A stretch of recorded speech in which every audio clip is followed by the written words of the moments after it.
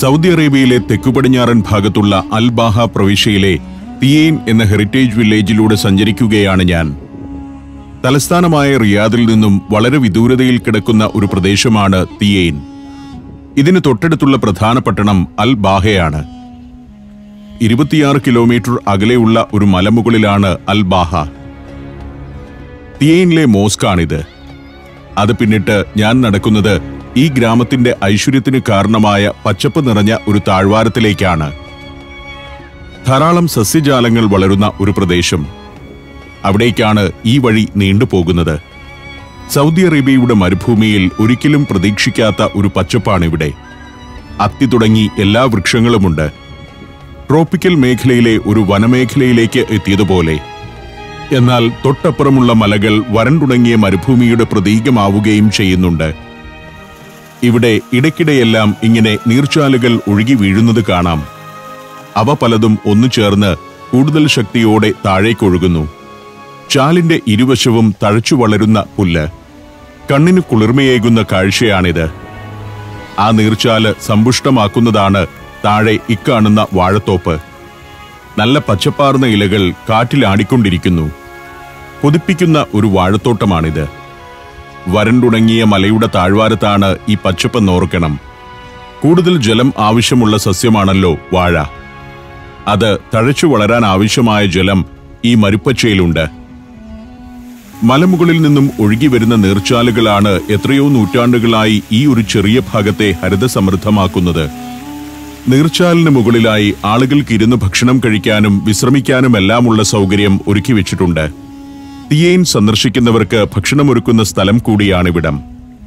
ഇവിടെ 2 അറബികൾ ഇരുന്ന് ഭക്ഷണം കഴിക്കുന്നുണ്ട്. വരുന്ന ടൂറിസ്റ്റുകൾക്ക് എടുത്തു കഴിക്കാവുന്നതുപോലെ പഴവും മറ്റും ഒരു ഭാഗത്ത്. ഒരു സംഘമായി ടൂറിസ്റ്റുകൾ എത്തിയാൽ ഇരുന്ന് ഭക്ഷണം കഴിക്കാവുന്ന വിധം നീളൻ മേശയും കസേരകളും ഒരുക്കിയിട്ടിട്ടുണ്ട്. മേശയിൽ പാത്രങ്ങളും പഴങ്ങളും.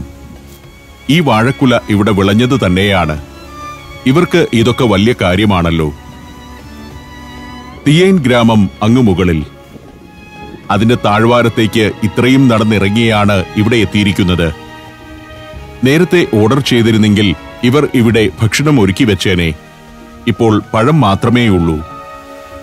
പിന്നെ പഴുക്കാത്ത ഒരു വാഴക്കുലയും. കാർ ഡ്രൈവ് ചെയ്ത് എന്നെ ഇവിടേക്ക് കൊണ്ടുവന്ന മൊറാദ് വാഹനത്തിൽ വിശ്രമിക്കുകയാണ്. അദ്ദേഹം കൂടെയില്ലാതെ ഇവിടെ നിന്ന് കാപ്പിയോ ഭക്ഷണമോ കഴിക്കുന്നത് ശരിയല്ലല്ലോ. കുറച്ച് സ്നാക്സ് വണ്ടിയിൽ ഉണ്ടായിരുന്നു. ജദ്ദയിൽ നിന്ന് യാത്ര പുറപ്പെട്ടപ്പോൾ അവിടെ ഒരു പെട്രോൾ പമ്പിനോടനുബന്ധിച്ചുള്ള കടയിൽ നിന്നും വാങ്ങിവെച്ചതാണ് ലഘുഭക്ഷണവും ജ്യൂസുമെല്ലാം. അത് വാഹനത്തിലിരുന്ന് കഴിച്ചിരുന്നതുകൊണ്ട് ഇപ്പോൾ വലിയ വിശപ്പില്ല. വീണ്ടും മല കയറി നടന്നു. തിയേൻ ഹെറിറ്റേജ് വില്ലേജാണ് വലതുഭാഗത്ത്. ആ കെട്ടിടങ്ങൾക്കിടയിലൂടെയെല്ലാം അല്പം മുൻപ് ഞാൻ നടന്നതാണ്. എത്ര ഗംഭീരമായിട്ടാണ് ഈ ട്രഡീഷണൽ വില്ലേജ് ഒരുക്കി വെച്ചിരിക്കുന്നത്. ഇതിനെ വെറും ഒരു സന്ദർശന കേന്ദ്രമാക്കേണ്ടതല്ല. ലോകമെങ്ങും കാണുന്ന ഒരു ചരിത്ര സിനിമ സൃഷ്ടിക്കപ്പെടേണ്ട ഇടമാണിതെന്ന് എനിക്ക് തോന്നുന്നു. കോട്ട, വീടുകൾ, പടിക്കെട്ടുകൾ, ഇടവഴികൾ, അവയെല്ലാം പണിതിരിക്കുന്ന ശൈലി പ്രത്യേകതയാർന്നതാണ്. ഇതിലെ കടന്നുപോയ ചരിത്രത്തിന്റെ നാളുകളെക്കുറിച്ച് ഓർത്തുകൊണ്ടാണ് ഞാൻ തിരികെ നടക്കുന്നത്. നമ്മൾ ഇതേവരെ തിയേൻ എന്ന പേരുപോലും കേട്ടിരുന്നില്ലല്ലോ. സൗദി അറേബ്യയിൽ ജീവിക്കുന്ന മലയാളികളിൽ ഭൂരിഭാഗവും അങ്ങനെ ഒരു സ്ഥലനാമം കേട്ടിട്ടുണ്ടാവില്ല. വരുംകാലങ്ങളിൽ ഏറ്റവും പ്രമുഖമായ ടൂറിസം ഡെസ്റ്റിനേഷനുകളിൽ ഒന്നായി ഇത് മാറും. ഞങ്ങൾ തിയേൻ ട്രഡീഷണൽ വില്ലേജിൽ നിന്നും യാത്ര തുടർന്നു. ഇനി പോകുന്നത് അൽ ബാഹ എന്ന പട്ടണത്തിലേക്കാണ്. വലിയൊരു പട്ടണമാണ് അൽ ബാഹ, മലമുകളിലെ പട്ടണം. കഴിഞ്ഞ ദിവസം സന്ദർശിച്ച തൈഫിനേക്കാൾ സുന്ദരമായ സ്ഥലമാണത്. എന്നാൽ എനിക്കിഷ്ടം തോന്നുന്നത് ഈ പോകുന്ന പാതയോടാണ്. ഒരു സീനിക് റൂട്ടാണിത്. തൈഫിലേക്ക് പോകുമ്പോൾ കണ്ടതിനേക്കാൾ ആകർഷകമായ ദൃശ്യങ്ങളാണ് ഇവിടെയുള്ളത്. ചുറ്റുമുള്ള പ്രകൃതിയുടെ മനോഹാരിത കൊണ്ടല്ല, ഈ പാത നിർമ്മിച്ചിരിക്കുന്ന രീതിയും അതിന്റെ സങ്കേതവുമെല്ലാം ആകർഷകമാണ്. ഒരു മലയിൽ നിന്നും അടുത്ത മലയിലേക്ക് ഒരു പാലം. അത് കഴിഞ്ഞുള്ള മലയെ അരിഞ്ഞിറക്കിയിരിക്കുന്നു. പാത ഒരേ ലെവലിൽ കൊണ്ടുപോകുന്നതിനു വേണ്ടിയാണ് ഇതൊക്കെ. 2 വരിയേയുള്ളൂ പാതയ്ക്ക്. പക്ഷേ ഇതിന്റെ നിർമ്മാണം ഗംഭീരമാണ്. വരണ്ട മലകൾക്ക് നടുവിലൂടെ അതങ്ങനെ നീണ്ടുപോകുന്നു. പാതയോരത്ത് ബോർഡുകളോ ബാനറുകളോ ഒന്നുമില്ല.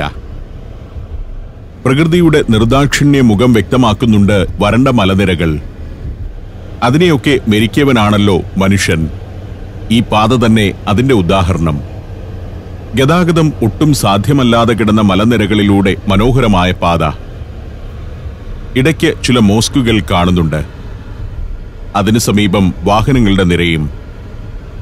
ഈ ഭാഗത്ത് എവിടെയൊക്കെയോ ഗ്രാമങ്ങൾ ഉണ്ടെന്നതിന്റെ സൂചനയാണ് പള്ളിക്ക് സമീപം കാണുന്ന വാഹനങ്ങൾ നൽകുന്നത്. വീണ്ടും പാലങ്ങൾ. ചിലത് ഒരു വാതിക്കു കുറുകെയാണ്. മഴക്കാലത്ത് ജലമൊഴുകുന്ന മലയിടുക്കുകളാണിത്. പല വാദികളുണ്ട് ഈ മേഖലയിൽ. മലയിടിച്ചിലുണ്ടാകുന്ന പ്രദേശമാണ്. അതുകൊണ്ട് തന്നെ റോഡിന്റെ ഒരു ഭാഗം കോൺക്രീറ്റ് ചെയ്ത് ബലപ്പെടുത്തിയിരിക്കുകയാണ്. ചില ഭാഗം ബോൾട്ട് ചെയ്ത് ഉറപ്പിച്ചിട്ടുമുണ്ട്. ഇതിനകം എത്ര പാലങ്ങൾ പിന്നിട്ടെന്ന് ഞങ്ങൾക്ക് തന്നെ കണക്കില്ല. എന്നാൽ അതിനേക്കാൾ ആകർഷകം ടണലുകളാണെന്ന് കുറച്ചു കഴിഞ്ഞപ്പോഴാണ് മനസ്സിലായത്. മലയിടിച്ചിൽ ഉണ്ടാകുന്നത് കൊണ്ട് പാതയെ സംരക്ഷിക്കാൻ വേണ്ടി കൂടിയാണ് ഇങ്ങനെയുള്ള ടണലുകൾ നിർമ്മിക്കുന്നത്. 25 ടണൽ റോഡ് എന്നാണ് ഈ പാത അറിയപ്പെടുന്നത് തന്നെ. 223 കിലോമീറ്റർ ദൈർഘ്യമുള്ള ഈ റോഡ് പൂർണ്ണമായും മലനിരകളിലൂടെയാണ് കടന്നുപോകുന്നത്. ഉറപ്പില്ലാത്ത ഉരുളൻ കല്ലുകൾ നിറഞ്ഞ മലകളാണ്. അതുകൊണ്ട് തന്നെ അവ ഏതു സമയവും അടർന്ന് താഴേക്ക് പതിക്കും. അത്തരം ഭീഷണി നിലനിൽക്കുന്ന ചില ഭാഗങ്ങളിൽ മലയിൽ നിന്നും അല്പം അകലം പാലിച്ച് വലിയ പാലങ്ങൾ നിർമ്മിച്ചാണ് ഗതാഗതം സുഗമമാക്കിയിരിക്കുന്നത്. മലയിടിഞ്ഞാൽ കല്ലുകൾ ഈ പാലത്തിനടിയിലൂടെ താഴേക്ക് പോയിക്കൊള്ളും. പാതയെ ശരിക്കുമൊന്ന് കാണുന്നതിനായി ഞങ്ങൾ ഒരിടത്ത് വാഹനം നിർത്തി. ദുർബലമായ പാറകളുള്ളിടത്ത് ഈ വിധമാണ് റോഡിന്റെ നിർമ്മാണം.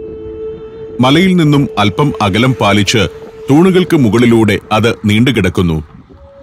മലയിടിഞ്ഞാൽ തന്നെ ഗതാഗതത്തിന് തടസ്സമുണ്ടാകില്ല. ദീർഘവീക്ഷണത്തോടെയുള്ള ഒരു നിർമ്മാണം തന്നെയാണിത്. ഒട്ടേറെക്കാലം പാത നിലനിൽക്കണമെന്ന ചിന്തയോടെ അത് നിർമ്മിച്ചാൽ ഇങ്ങനെയിരിക്കും. ഇവിടെയുള്ള ഒരു ബോർഡിൽ നിന്നും അൽ-ബാഹയിലേക്ക് ഇനി 20 കിലോമീറ്റർ കൂടിയുണ്ടെന്ന് മനസ്സിലായി. മറ്റൊരു കാര്യം, അവിടെ നിന്നും തൈഫിലേക്ക് 226 കിലോമീറ്ററേ ഉള്ളൂ എന്നതാണ്. മടക്കയാത്രയിൽ ഞങ്ങൾക്ക് ഈ വഴിയെ തന്നെ പോകേണ്ടതില്ല. അൽ-ബാഹയിൽ നിന്നും നേരെ തൈഫിലേക്ക് പോകാം. അവിടെ നിന്നും മക്കയിലേക്കും തുടർന്ന് ജദ്ദയിലേക്കും യാത്ര തുടരാം. ഏകദേശം 400 കിലോമീറ്റർ യാത്ര കൊണ്ട് ഇവിടെ നിന്നും ജദ്ദയിലെത്താം. അതാണ് സുരക്ഷിതമായ പാത. രാത്രിയിൽ ഈ മലമ്പാതയിലൂടെ ദീർഘയാത്ര പാടില്ലെന്നാണ് മുന്നറിയിപ്പ്. വഴി നിർമ്മാണത്തിന്റെ ഈ ടെക്നോളജിയും അതിന്റെ കൃത്യതയും ഈ യാത്രയിൽ കണ്ടിരുന്നു പോകും. റോഡിനെ സംരക്ഷിക്കാനായി നിർമ്മിച്ചിരിക്കുന്ന അനേകം ടണലുകൾ. റോഡ് വളരെ സൗകര്യപ്രദമാണ്. അതിലൂടെ കാർ ഒഴുകി നീങ്ങുന്നത് പോലെ തോന്നും. വലിയ തുക ചെലവിട്ട് നിർമ്മിച്ച പാതയാണ്. കുത്തനെയുള്ള കയറ്റമാണ് കയറിക്കൊണ്ടിരിക്കുന്നത്. എന്നാൽ പാതയുടെ കൃത്യത മൂലം കയറ്റം കയറുകയാണെന്ന് അറിയുകയേയില്ല. മലയിടിയാൻ സാധ്യതയുള്ളിടത്ത് വലിയ ഉരുക്ക് ബോൾട്ടുകൾ ഉറപ്പിച്ചിരിക്കുന്നത് കാണാം. മലമുകളിൽ പഴയകാലത്തെ കോട്ട പോലുള്ള ചില നിർമ്മിതികളുണ്ട്. നൂറ്റാണ്ടുകൾക്ക് മുൻപ് തന്നെ ഈ മലനിരകളിൽ ജനവാസമുണ്ടായിരുന്നതിന്റെ തെളിവാണത്. മുകളിൽ ഒരു ഹെയർപിൻ വളവ് ഒരു പാലം പോലെ പുറത്തേക്ക് തള്ളിപ്പണിതു വച്ചിരിക്കുന്നു. ഒരു ഹെയർപിൻ വളവ് നിർമ്മിക്കാനുള്ള വീതി മലയിൽ ഇല്ലാത്തതുകൊണ്ടാവാം. അത്തരത്തിൽ പുറത്തേക്ക് തള്ളി നിൽക്കുന്ന വളവുകൾ ഈ റൂട്ടിൽ പലയിടത്തുമുണ്ട്. സൗദി അറേബ്യയിലെ വ്യത്യസ്തമായൊരു എഞ്ചിനീയറിംഗ് അത്ഭുതം തന്നെയാണ് ഇത്തരത്തിലുള്ള പാതകൾ. ഇടതുവശത്ത് ചില കിയോസ്കുകൾ കാണുന്നു. വൈകുന്നേരം തുറക്കുന്നവയാണത്. ലഘുഭക്ഷണവും മറ്റും വിൽക്കുന്ന കടകൾ. ഞങ്ങൾക്ക് കടന്നു പോകാനുള്ള വഴി മുകളിൽ കാണാം. പാലങ്ങൾ കൊണ്ട് എങ്ങനെയാണ് മലകളെ ബന്ധപ്പെടുത്തിയിരിക്കുന്നതെന്ന് ആ കാഴ്ചയിൽ നിന്നും വ്യക്തമാകുന്നു. ഇപ്പോൾ അങ്ങകലെ മലമുകളിൽ അൽ-ബാഹ പട്ടണത്തിന്റെ ഒരു ഭാഗം കാണാം. അവിടേക്കാണ് ഞങ്ങൾക്ക് എത്തേണ്ടത്. മുകളിലേക്കുള്ള ചുരംപാത മലയുടെ പാർശ്വത്തിലൂടെ വെളുത്ത ഒരു വര പോലെ കാണുന്നുണ്ട്. അതിലൂടെ വളഞ്ഞു പുളഞ്ഞു സഞ്ചരിച്ചു വേണം അൽ-ബാഹയിലേക്ക് എത്താൻ. ഞങ്ങൾ അവിടെ വണ്ടി നിർത്തി കാഴ്ചകൾ കണ്ടപ്പോൾ ഒരു പ്രശ്നം സംഭവിച്ചു. റോങ് സൈഡിലാണ് വണ്ടി പാർക്ക് ചെയ്തത്. കാഴ്ച കാണാം എന്നതിനാൽ മാത്രം കാർ അവിടെ ഒതുക്കിയതാണ്. ചെയ്യാൻ പാടില്ലാത്ത കാര്യമാണ് ചെയ്തത്. ഒരു തുരങ്കം കൂടി കടന്നതോടെ ഇപ്പോൾ കുറച്ചുകൂടി വ്യക്തമായി അൽ-ബാഹ പട്ടണത്തിന്റെ ഒരറ്റം കാണാം. മലമുകളിലേക്കുള്ള വളഞ്ഞു പൊളഞ്ഞ പാത ചെരിഞ്ഞ ഒരു വെളുത്ത വരയായി കിടക്കുന്നു. ഫിലിപ്പീൻസ്, യുക്രൈൻ, USA, ബഹാമാസ് 4 രാജ്യങ്ങൾ. അവിടുത്തെ വിശദമായ കാഴ്ചകളും അനുഭവങ്ങളുമായി ഇതാ സഞ്ചാരം 15ാം വോളിയം പെൻഡ്രൈവിൽ. സഞ്ചാരം വോളിയം നമ്പർ 15. പെൻഡ്രൈവ് വില 4000 രൂപ. ഫുൾ HDയിലുള്ള ഈ അപൂർവ ദൃശ്യയാത്രാ വിവരണ ശേഖരം സ്വന്തമാക്കാൻ 99544422 എന്ന നമ്പറിലേക്ക് സഞ്ചാരം എന്ന് SMS ചെയ്യൂ. ഇടയ്ക്കിടെയുണ്ട് ഇത്തരം ടണലുകൾ. ടണലെത്തുമ്പോൾ മാത്രമാണ് അൽബാഹ പട്ടണത്തിന്റെ കാഴ്ച മറയുന്നത്. ചുരംപാത കുറേ ദൂരം പിന്നിട്ട് കഴിഞ്ഞു. കുത്തനെയുള്ള കയറ്റമാണ് കയറുന്നത്. മനോഹരമായ ഒരു സീനിക് റൂട്ടാണിത്. ഇനിയും കയറിപ്പോകാനുള്ള പാലങ്ങളും ഹെയർപിൻ വളവുകളുമെല്ലാം മുന്നിലുണ്ട്. വീതിയുള്ള ഒരു ഭാഗത്ത് ഒരു കാർ പാർക്ക് ചെയ്തിരിക്കുന്നത് കണ്ട് ഞങ്ങളും വാഹനം അവിടേക്ക് കൊണ്ടുചെന്നു നിർത്തി. ഈ മലകളിൽ എവിടെയൊക്കെയോ ചെറിയ ഗ്രാമങ്ങളുണ്ട്. അവിടെയെല്ലാം ആളുകൾ വസിക്കുന്നുമുണ്ട്. ഒട്ടും പച്ചപ്പില്ലാത്ത ഒരു ഭൂഭാഗം. താഴെ ഞങ്ങൾ കടന്നു വന്ന പാത കാണാം. നിരവധി തുരങ്കങ്ങളും പാലങ്ങളുമായി മലനിരകളെ ചുറ്റിപ്പോകുന്ന പാത. ഹൈവേയുടെ കിടപ്പ് ഇവിടെ നിന്നും മനസ്സിലാക്കാം. ഇത്രയും ഉയരത്തിലേക്ക് ഞങ്ങൾ കയറിയിരിക്കുന്നു. മലയിടുക്കുകളെ ബന്ധപ്പെടുത്തി പാലങ്ങൾ, പിന്നെ തുരങ്കങ്ങളും. വൈകുന്നേരമാകുന്നു. അതുകൊണ്ടുതന്നെ സൂര്യൻ മലയുടെ അപ്പുറമാണ്. പാതയിൽ മലയുടെ നിഴൽ വീണ് കിടക്കുന്നതിനാൽ വലിയ ചൂടില്ല. ഈ സമയത്ത് ഇതുവഴിയുള്ള യാത്ര ഏറെ രസകരമാണ്. ഇവിടേക്കൊന്നും അധികം ടൂറിസ്റ്റുകൾ എത്തിത്തുടങ്ങിയിട്ടില്ല. തൈഫിൽ നിന്നും അൽബാഹയിലേക്കും അൽബാഹയിൽ നിന്നും താഴെ തിയേനിലേക്കുമുള്ള പാതയാണ് ഏറ്റവും ഗംഭീരം. മലയുടെ പാർശ്വത്തിലൂടെയും മലയിടുക്കുകളിലൂടെയും തുരങ്കത്തിലൂടെയും കടന്നുപോകുന്ന പാതയെ ഇവിടെ ഒരുമിച്ച് കാണാം. ഇത്തരം പാതകളിലൂടെയുള്ള യാത്ര എനിക്ക് വളരെ ഇഷ്ടമാണ്. സെർബിയയിൽ നിന്നും മോണ്ടിനീഗ്രോയിലേക്ക് ട്രെയിൻ യാത്ര നടത്തിയപ്പോൾ ഇങ്ങനെയുള്ള 100 കണക്കിന് പാലങ്ങളും ടണലുകളും പിന്നിട്ടത് ഓർക്കുന്നു.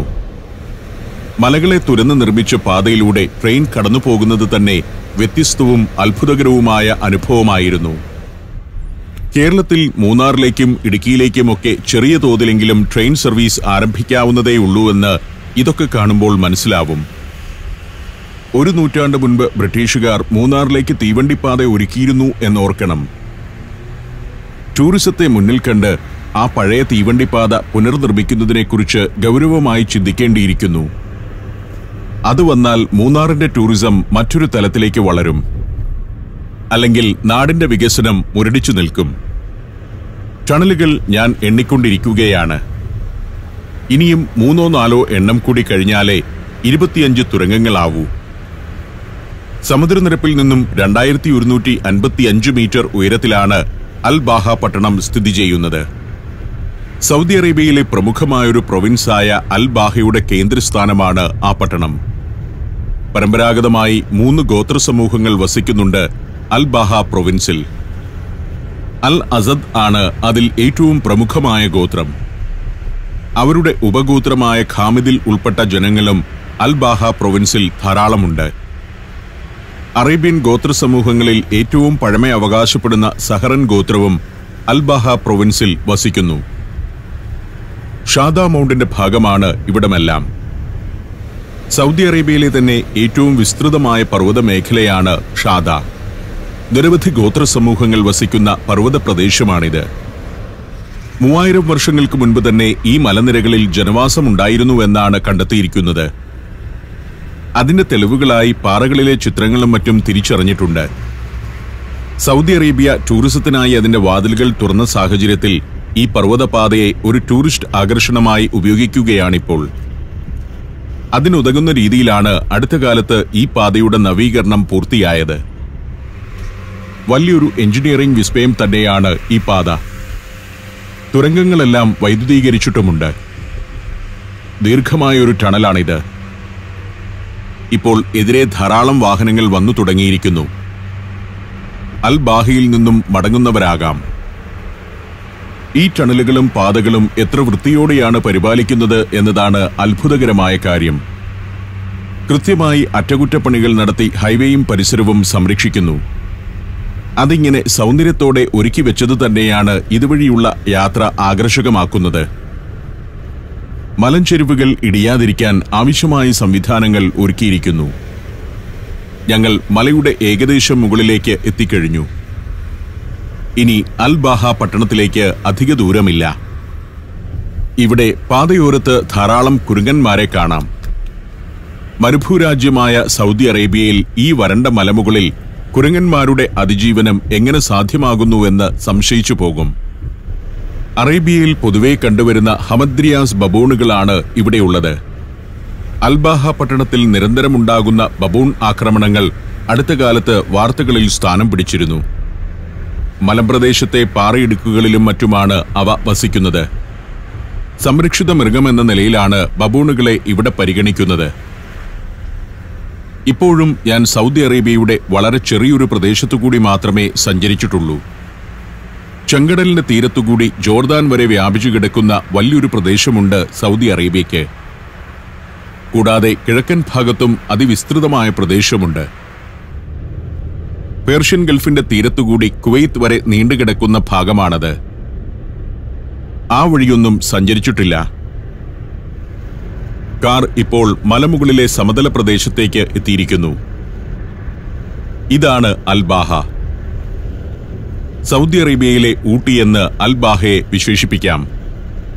ഈ രാജ്യത്തെ ഏറ്റവും പ്രശസ്തമായ ഹിൽ സ്റ്റേഷൻ. ധാരാളം സസ്യജാലങ്ങളുള്ള, നല്ല മഴ ലഭിക്കുന്ന, സുഖകരമായ കാലാവസ്ഥയുള്ള ഒരു പ്രദേശം. സൗദി അറേബ്യയിലെ സമ്പന്നർ ഒഴിവുകാലം ചെലവഴിക്കാൻ എത്തുന്ന ഒരു പ്രധാന ഇടം കൂടിയാണ് അൽ-ബാഹ.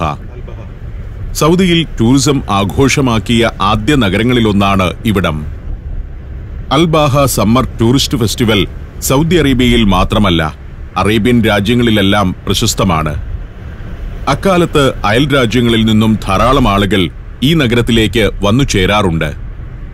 സൗദിയിലെ പ്രധാന പട്ടണങ്ങളെല്ലാം കൊടും ചൂടിൽ ഉരുകുമ്പോഴും ഇവിടെ താപനില 23 ഡിഗ്രി സെൽഷ്യസിൽ താഴെ മാത്രമായിരിക്കും. പലപ്പോഴും താപനില 4 ഡിഗ്രി വരെ താഴാറുമുണ്ട്. 15-ാം നൂറ്റാണ്ടിൽ തന്നെ ഒരു പട്ടണമെന്ന നിലയിൽ വികസിച്ച പ്രദേശമാണ് അൽ-ബാഹ.